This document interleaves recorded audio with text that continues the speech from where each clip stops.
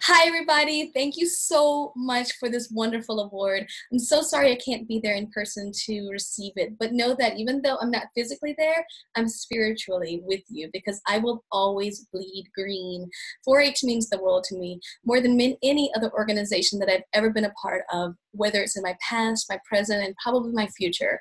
4-H has done the most for my personal growth, for my ability to not only succeed, but to learn how to fail. I think that's one of the best things about 4-H. Learning by doing is something that is immeasurably valuable as you go on your journey. For every one of the successes on my resume that have to do with 4-H, there are hundreds of failures behind them where I did not achieve my goal, but I kept learning, I kept growing, and the strength and the skill set that 4-H gave me enabled me to make all of these amazing things happen.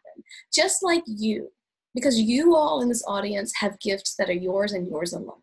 And I invite you to remember that 4-H is here to help you not only figure out what they are, but also how to share them and how to impact not only your community, your country, and your world. I love you all, and I'm so grateful. I hope that you understand how much this award means to me. And I look forward to meeting you at some point in the near future and communicating about how great this organization is. And also, I look forward to celebrating you, because all of you, if you keep up what you're doing, are going to win these awards. In celebration of you all tonight, what I'm doing with my kids is I am participating in a really fun 4-H activity. Nancy, do you want to tell them what we're doing? What are we going to be making tonight?